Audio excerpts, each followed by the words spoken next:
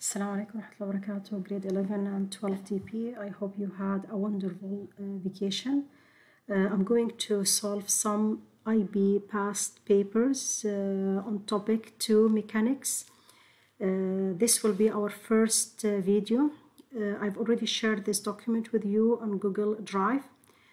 It would be better to solve it yourself and then check this video if you have any question. So let's start with the first question. The first question says you have a graph that shows the variation. I have forces versus time. Forces in Newton, time with millimeter per second. You have always to be careful to the units. Okay. And this force exerted on a tennis ball by a racket. The tennis ball was stationary at the instant when it was hit. The mass of the tennis ball is given to you. So this is M. This is M. The area under the graph, under this graph, forces versus time graph, is 0.84 Newton times second. Look at the unit. Newton times second, this is unit of what? Of impulse or change in momentum. And we know if I draw a relationship between force versus time, the area under the graph will give me the impulse. Now, what is the relationship between forces and momentum? Force is change in momentum with respect to change in time, and it's a vector quantity, both of them, which equals mass, change in momentum, change in velocity with respect to change in time. If I did cross multiplication, force times change in time will give me mass times change in velocity. This we call it impulse and momentum theorem. Force times time, this is the impulse, equal mass times change in velocity. This is change in momentum. So this is impulse and momentum theorem. So this value, basically, it will give me the impulse, which will equal to the change in momentum.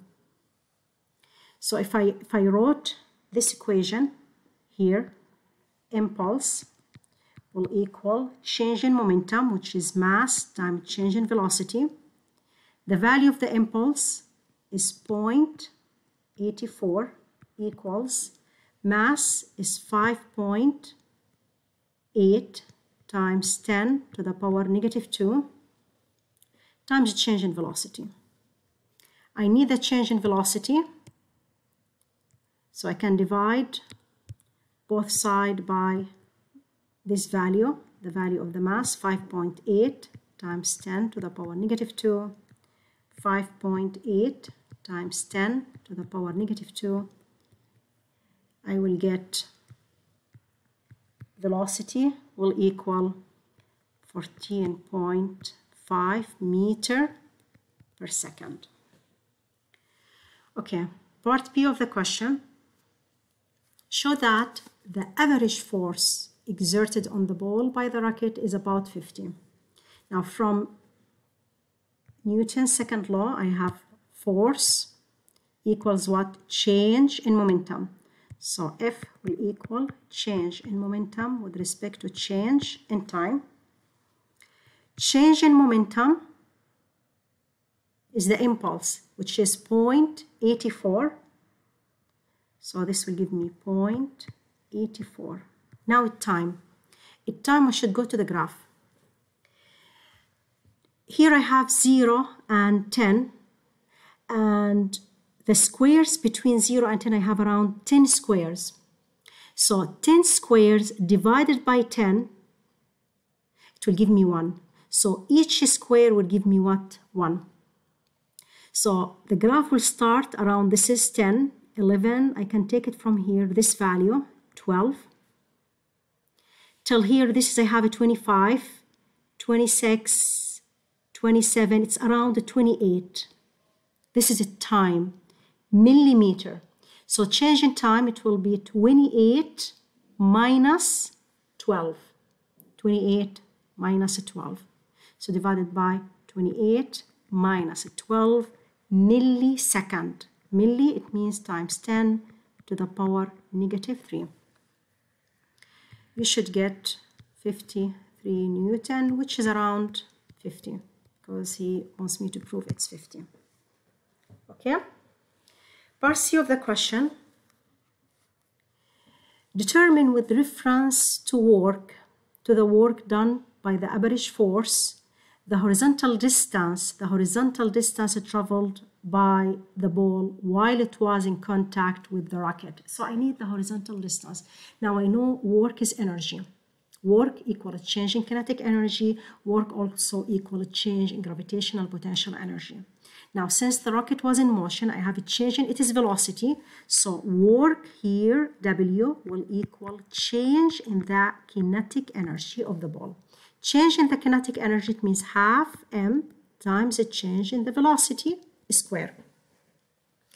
M, it's 5.8 times 10 to the power negative 2. And the velocity from the same question, it's 14.5. So 14.5 square. And if I calculate this one, I should get 6.1 joule.